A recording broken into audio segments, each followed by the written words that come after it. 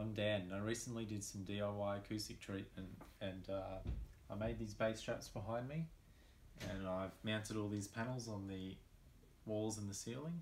I'm going to show you exactly how I did it all.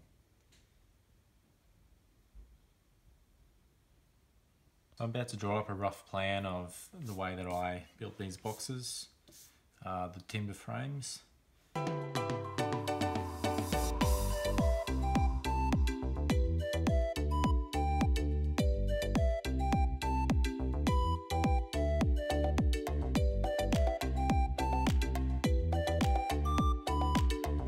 Basically I'll put the dimensions, what I've put in here, so the entire width of it is 1160 in millimeters. The whole thing is in millimeters. 1160 wide by 430 deep. And you basically make your height the way I designed them, because I've got a 2.7 meter high roof. So if you halve that, you figure out whatever half of that is. I didn't end up making it exactly half because I had a few different designs I was going through and the fabric wasn't going to work out with what I had, so I decided to make two different heights, but they're all the same in the length and the depth. So basically these dimensions are the exact dimensions for the Knauf earth wall that you get from Bunnings. So it's the earth wall ceiling bats, 195 millimeters, 1160 by 430 millimeters. So basically the frame is built to the exact dimensions of those ceiling bats, and once you've built your timber frames, you'll have your ceiling bats that'll be piled up one on top of the other all the way up to the top. And once you've filled them all the way up, you're going to wrap fabric around the entire perimeter, and you're going to attach a piece of 3mm MDF board on the top and on the bottom to hold it all together.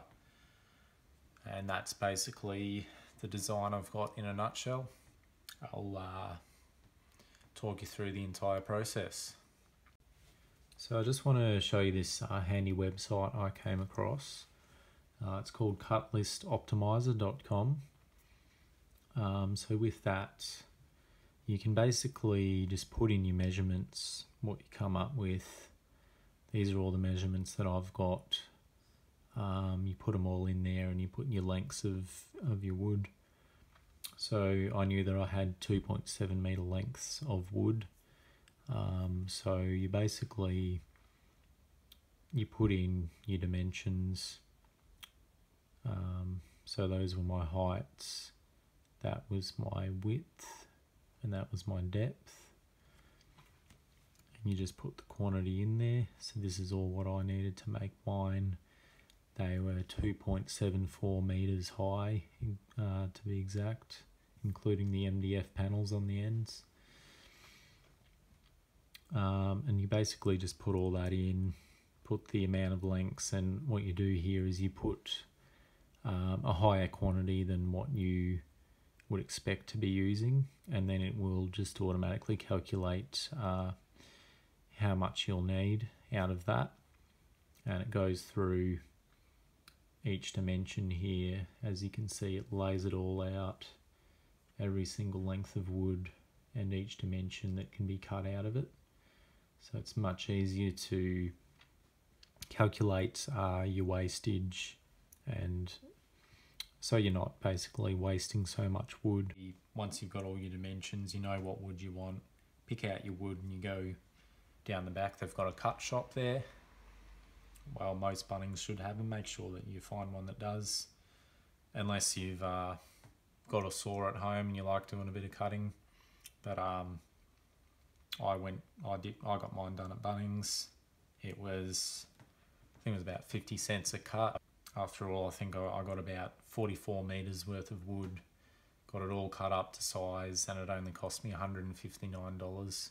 So that was, yeah, pretty fair price for that. Saves you a lot of time because they get it done pretty quick there. And I'll just talk quickly about the fabric that I'm using as well. So basically obviously you need your fabric to be, so what I came up with was 3.2 meters around the perimeter, which will give it enough to have a bit of overlap. So you'll go all the way around, then have a bit of overlap at the back. So you also just need to make sure that when you select your fabric, that your width of fabric, so the width is going to be this way, it's going to be wrapped all the way around it. So you make sure obviously that your width is a bit longer than the actual height. So let's say you've got a 2.4 meter high roof, you're going to make these about 1.2 meters. But make sure that you measure your roof first, because you've got your ceiling cornices and you won't be able to fit the panels all the way into the corners. So make sure you measure that first. But I'm just telling you that as a rough dimension. Let's say you've got 1200 high times 2 is 2400, so you'll stack one on top of it. Anyway, so you make sure your fabric's 1250, so that you've got 25 mil to staple down around the top here and on the bottom.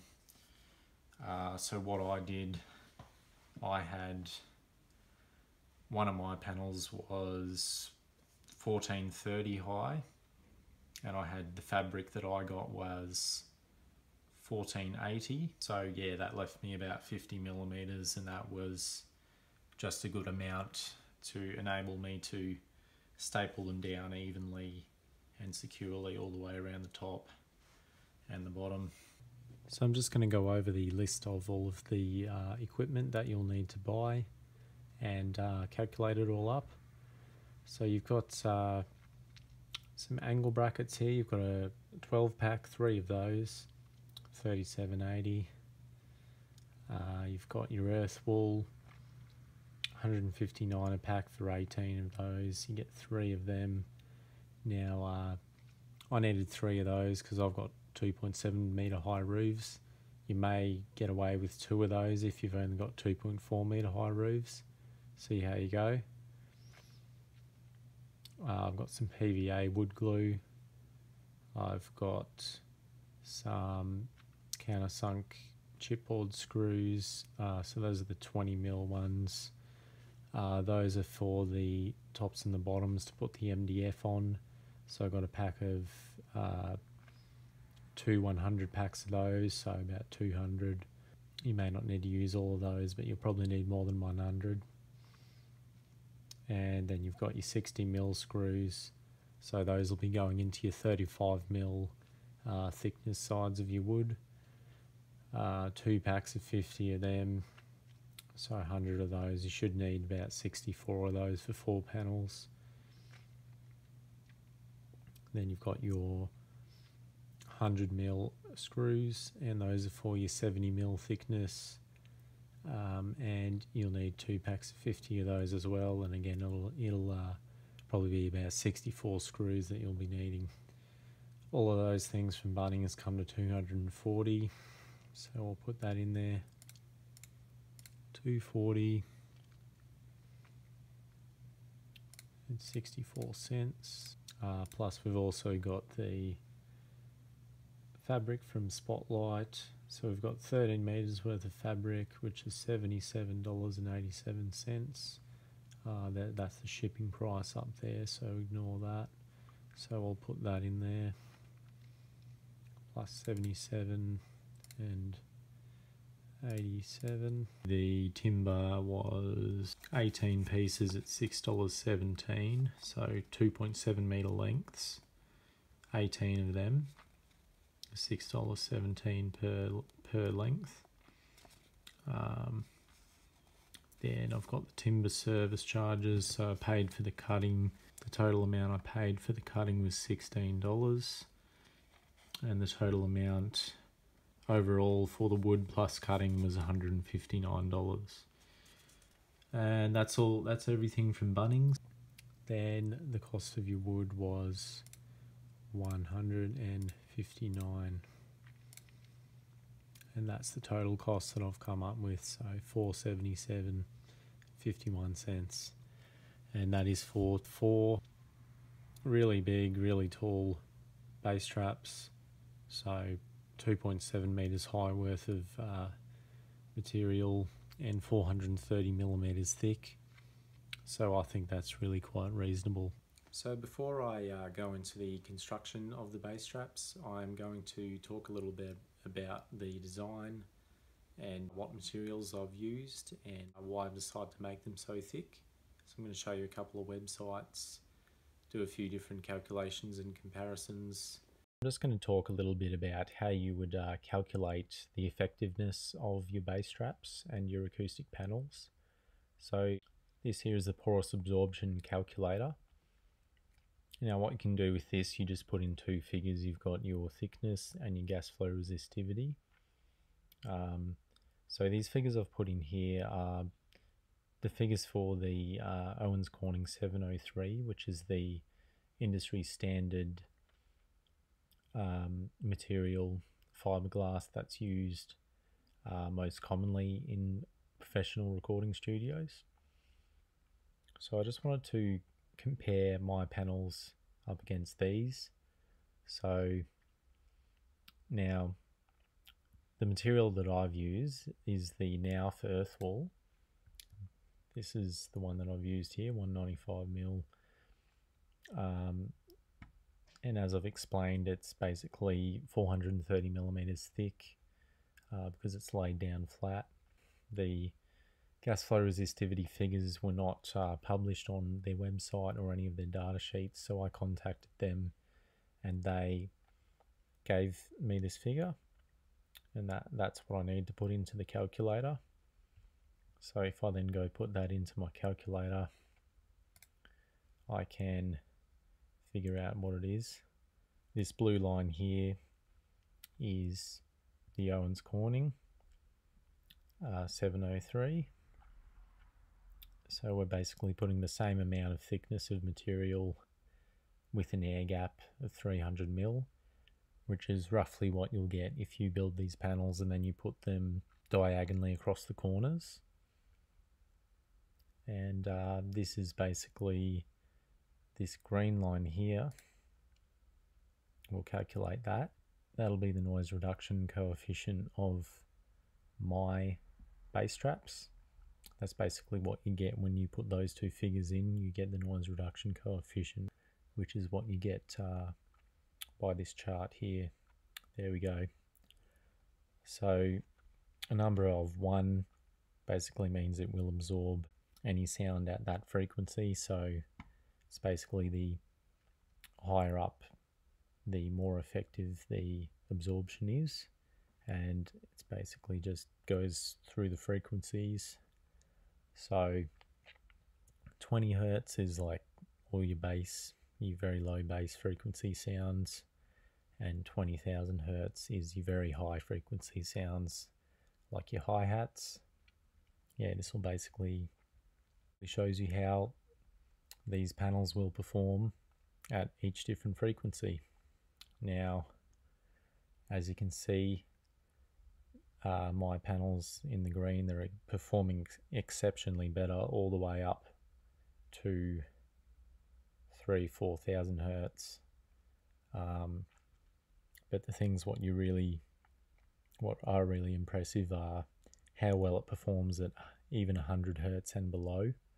So even when you get down to 50 hertz, you've got still a noise reduction coefficient of just about 0.7 at 50 hertz, and that's really quite hard to achieve unless you've got a big thickness, big air gap.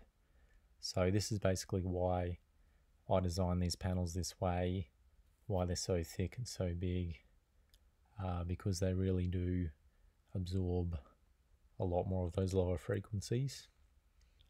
So you may be wondering exactly why there's so much of a difference in the performance in these 2 materials.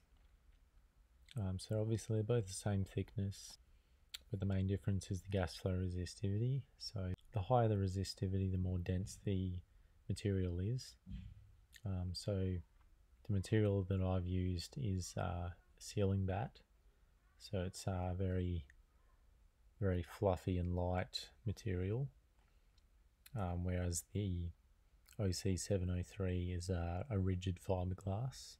So it's a lot more densely packed material. Basically, from all the research I've been doing, I figured out that if you're building a very thick panel, what you want to do is have a lower gas flow resistivity. And if you can't build a very thick panel and you've only got about 4 to 6 inches to play with, you're better off using a higher gas flow resistivity. But the best results you're going to get is when you can actually afford the space to build a nice thick panel with a lower gas flow resistivity material, like the fluffy sealing bats that I've used. They're nice and light and fluffy. Basically, having that lower density with a higher thickness allows more sound to travel through before it gets reflected back into the room. That's really the best way that I can explain why you would be using a less dense material for building thick bass traps. At this point in time, I'm not looking at actually physically testing my room. I know that you can get a test microphone and test the room acoustics. I know it definitely sounds a lot different. Like one thing I noticed is I basically feel like I need to turn my bass up considerably more, and I think that's due to the bass traps are removing all those room nodes that build up in your corners from your bass. I've noticed, since I did a mix down, since I've got all this acoustic treatment done, I noticed when I went and played it in the car the first time, it just sounded great. I'm really quite pleased with just the way that it's actually made my mixes translate better, like immediately better on other systems. And so I can basically prove from the performance, the way that I've noticed the difference in the sound and the way it translates, it's definitely improved. I'm sitting in this room talking right now and I can definitely hear everything just sounds really clear. There's no echo. Yeah, it really just sounds a lot better. It's definitely worth investing in. So I also just want to talk about the way that I've mounted these side panels and the ceiling panel. You'll notice that I've got some feet up against the walls. What that's doing is creating an air gap. When you have an air gap between the material and the wall, you will get an exceptionally better absorption in the lower frequencies. That's basically why I've done that. And also on the ceiling there, so the panels are 100 millimeters thick and you've got around about 100 millimeters worth of air gap. Those feet are exactly 100 millimeters long. I'm just going to show you on the porous absorption calculator what difference that would make, whether you have an air gap or not. So let's have a look. So right here, this is the absorption coefficient of my side panels. Polyester CSR Martini Absorb HD panels that I've bought. So they're 100 millimeters thick, and this is basically what you're going to get if you've got a 100 millimeter thick panel just pressed up against the wall with no air gap. This is the effectiveness you're going to get. So pretty much when you get down to 100 hertz, it's pretty much useless. 0.2 is really giving you bugger all of absorption.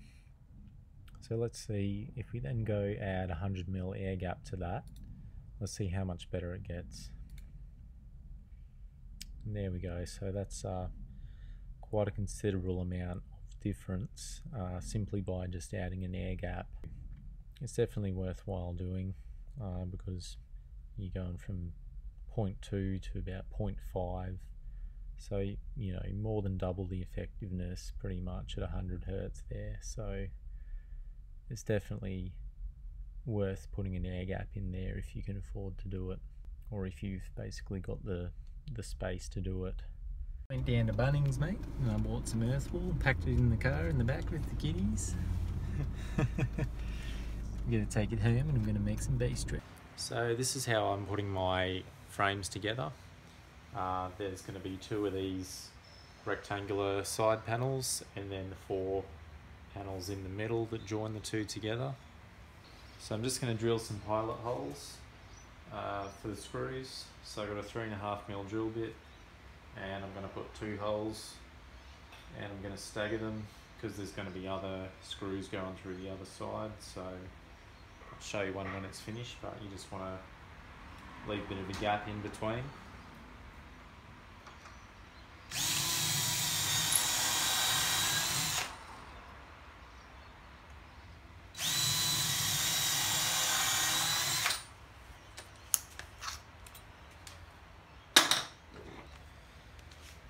Once you've done your pilot holes, just use a larger drill bit to do some countersinking so that your screws will fit in there flush with the wood.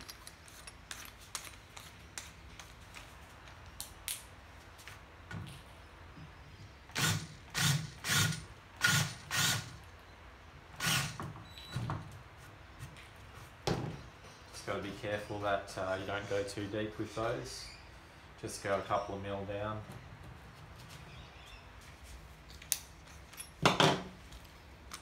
Now let's change out my drill and put in my screws. So I've got 100mm screws here because the wood I'm using is 70 by 35. So 100mm is enough to go through the 70. I like to put it on the slow speed just to make sure it doesn't split the wood and it doesn't slip so easily.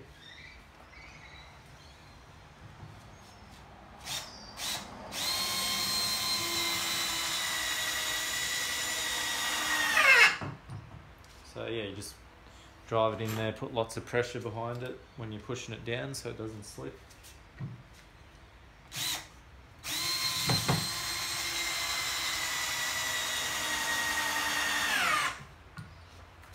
And that's that. Now you basically just repeat that for all 4 corners.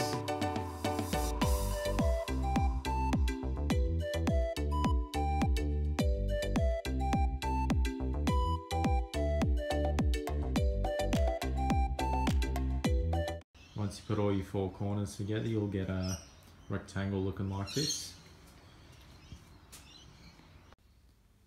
Once you've done your side pieces, you'll need to attach your middle joining pieces, and this is how I've set it up. So I've got the side piece attached to clamp down to the bench, and then I've got one of your middle joining pieces clamped onto the bench underneath, and it's just elevated on a chair with a few offcuts of wood. Just use whatever you've got to elevate it to the right height. And that'll hold it in place nicely so you can then do your screws and your holes. So once you're all clamped down, just going to drill a couple of pilot holes, and you've got your other 2 that are going in the sides there, so you just need to stagger them.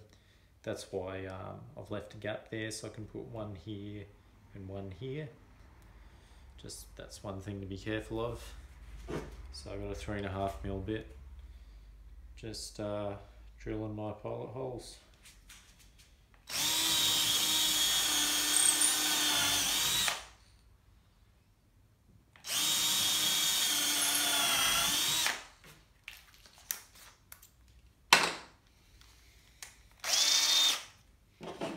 Now I'm just using the larger drill bit to do a countersink.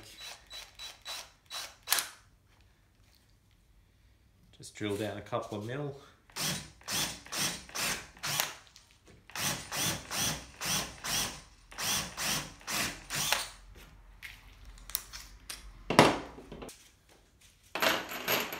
Now for this one, I've got 75mm screws because I'm going in the 35mm thickness. So 75 is plenty. You could probably get away with about 50 if you want.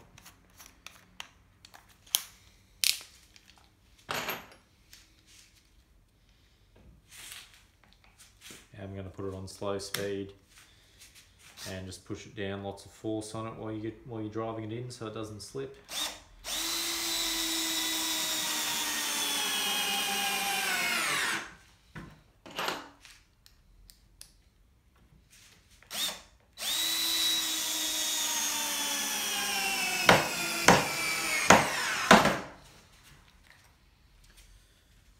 There you go, that's how you do one of those, and obviously do the same thing for all the other 4 corners.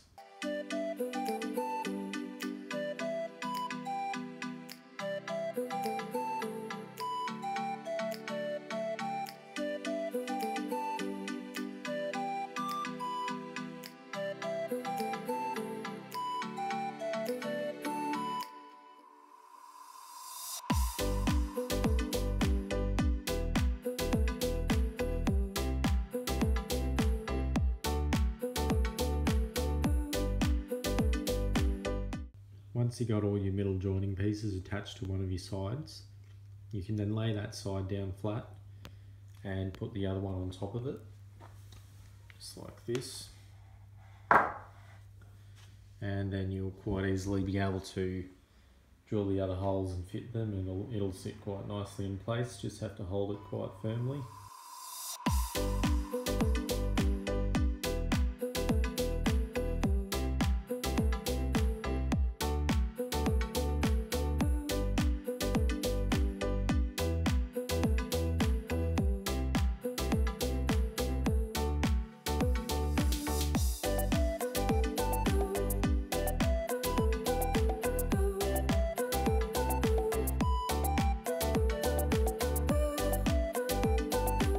Also got some angle brackets just for extra stability.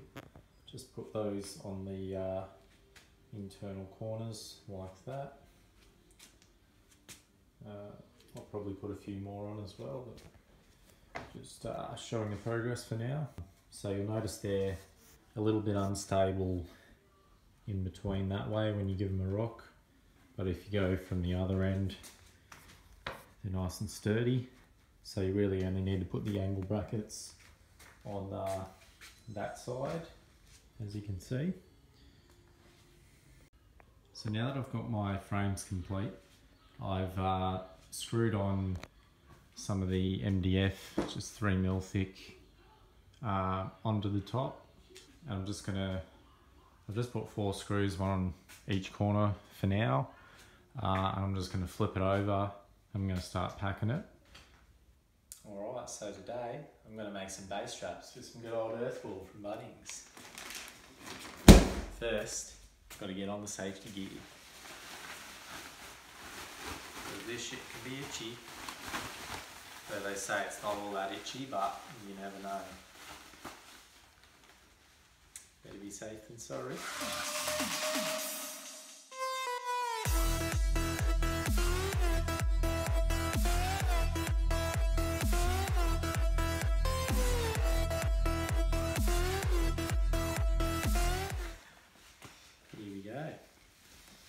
All set and ready to cut it open.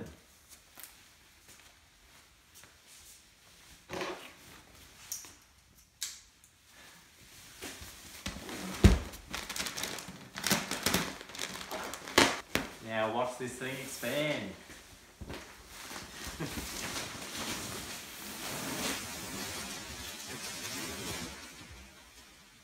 Oh.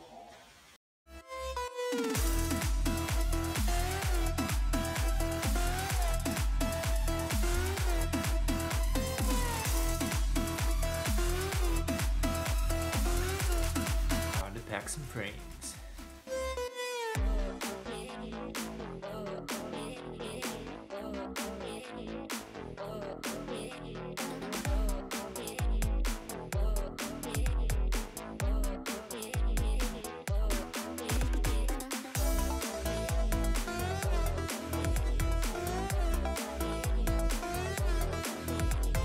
Well, I'm pretty impressed with how this has turned out so far. So I think it was definitely a good idea to make the frames the exact dimensions of the ceiling bats, so that way they fit in there really nice and snugly. They're not going to sag and droop down too much. Once they're all packed in there, just go around the edges, tuck any bits in that are sticking out, and once it's all sitting in there nicely, it'll be time to start wrapping them. So the way I'm going to approach attaching this fabric is I'm going to wrap it all the way around, and I'm going to just start stapling it. So I'll just have it just enough so it's covering over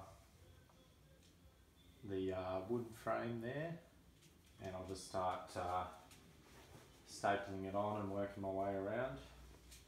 So what I'll do is I'll just start from here and work my way around, pull it nice and tight.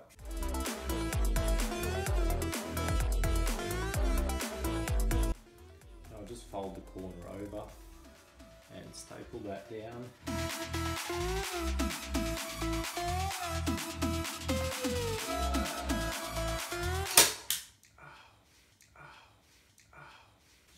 So I'd recommend using a stool to get up there, because they're quite tall and the angle that you put on your wrist is a bit of a strain.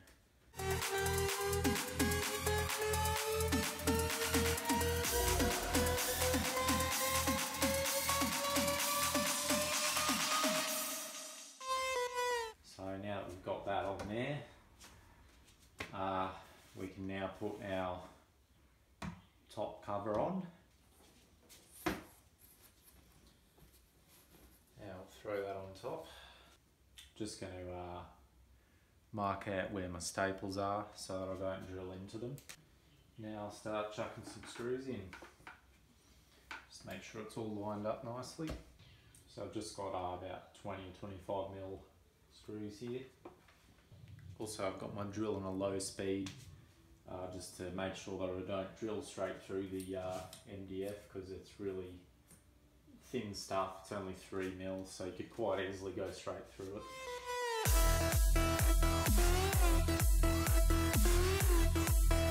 So now I'm just going to go around and check that all my screws are sitting flush. They drill into the MDF real nicely. So yeah, if there's any that are sticking out a bit, we'll get them drilled in nice and flat, just so it's a nice smooth flat surface, because we're going to be sitting one on top of the other.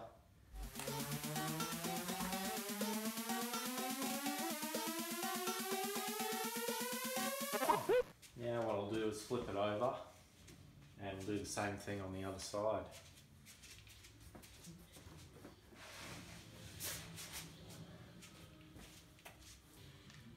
So now we'll just take this one off that was just there to hold the insulation in place.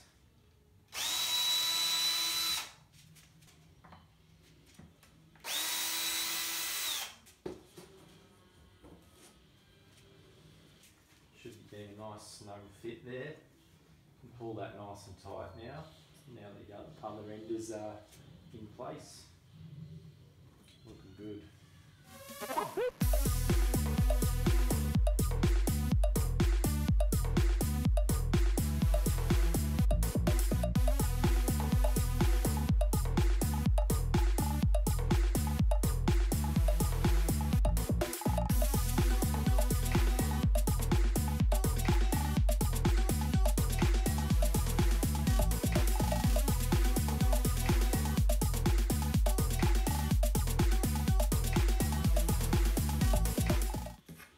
There you go, there's one of the DIY base straps done. I'll turn it around so you can see the front. There we go, not too shabby.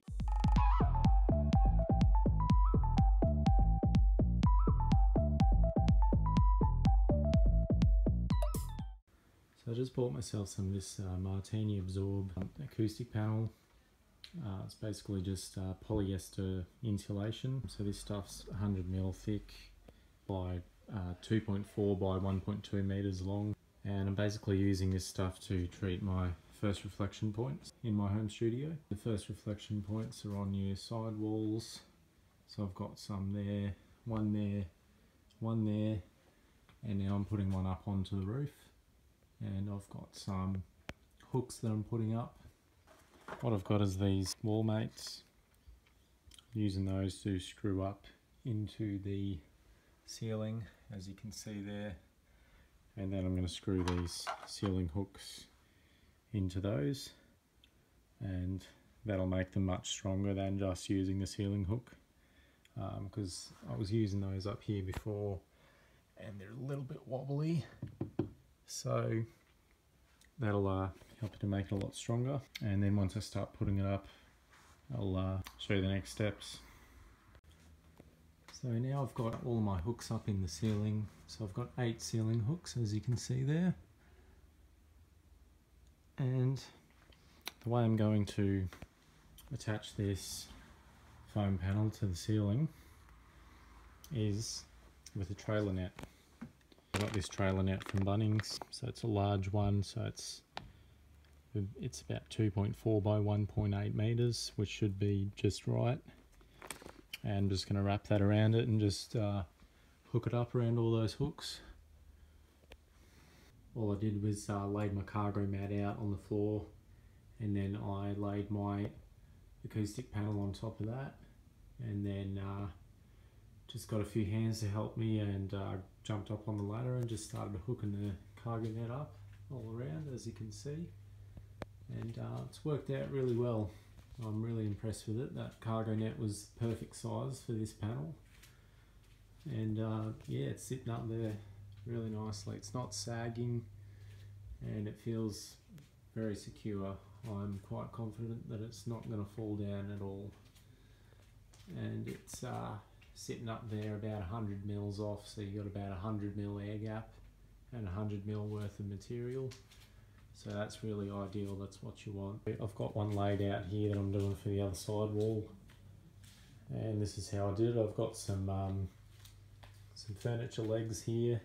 These are from Bunnings, 100 mil. They're really lightweight, and I've basically just got some Velcro, stuck it on the back. Got some heavy duty Velcro just to make sure it holds really well. For some of them I'm using command strip, like the picture frame hangers, those Velcro ones. And for some of the couple of top ones, I decided to use actual wall hooks. So what I did was I just drilled a hole through the base and attached a picture hook to it, and then when I put it up there, I'm just going to nail that one in just to make sure it doesn't go anywhere. You could probably get away with just using these command hooks, although if you can get away with putting a couple of those hooks in the walls, probably better off using these ones just to be safe. And then these two are going to be the bottom. I'm just using the command strip for those ones just to hold them in place. And then I've just got a couple that I'm going to put in the middle as well. For the middle ones, you don't really have to add anything to attach them. It's more just to space it out so it doesn't droop in. Because with this one here, what happened was it was kind of sagging in and flopping around a bit. So now that I've put a couple of those down the middle, it's helping it to keep it nice and straight against the wall. So yeah, I'll just put this one down, and the way you want to do this, you just want to put it down, press it down, and then give it a good wiggle to make sure it actually hooks in properly. And you can see that holds quite well, because this stuff's really nice and yeah, perfect sort of felty sort of material for it. And the important thing that you need to do, you'll notice there's a soft back on it and there's a hard front. So the material on these Absorb HD 100s is a lot firmer on one side and a lot squishier on the other side. You want to install them in that way that you put your squashy side facing the wall and the firm side facing the room.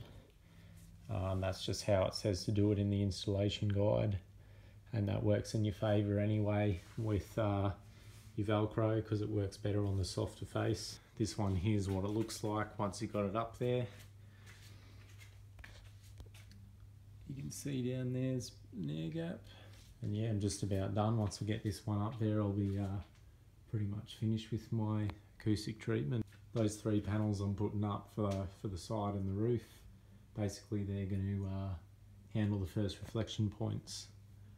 And that's really all you need for that, and it's great. And I'm really impressed with this product. And I would definitely recommend doing something similar to this if you can get your hands on it. So now that I've got all of my acoustic treatments set up, I'd like to give you a little bit of a demo of how things are sounding in here, and I think you'll notice quite a bit of a difference just from listening to the recording on my phone. So we'll do a clap test.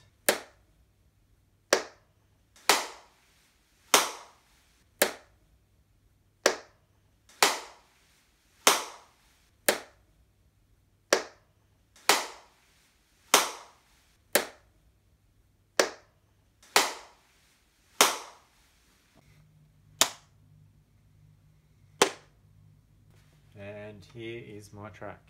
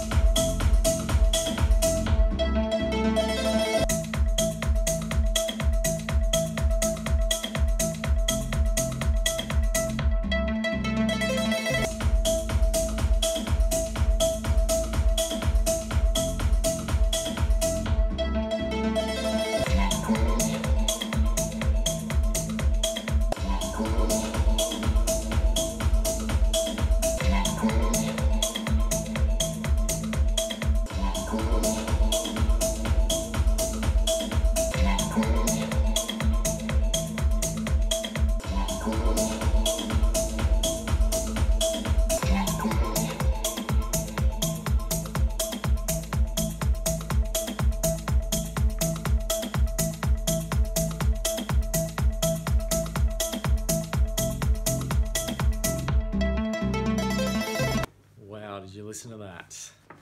I am totally impressed with that result. The acoustic treatment has been a huge success. I can definitely tell there's so much more control in the sound. The high end just sounds nice and tight. There's no echo. The bass isn't all boomy. It just sounds incredible, and a lot better than I even expected it would be. And I'm sure you could tell too by listening to that, so I don't really think there's much point of actually using a room test measurement microphone because it's quite obvious just listening to that before and after that I recorded on my iPhone that it sounds so much better since doing the acoustic treatment. And I really hope that you can follow along everything I've done in this video and set up your own proper acoustic treatment for your own home studio as well. Thanks for watching.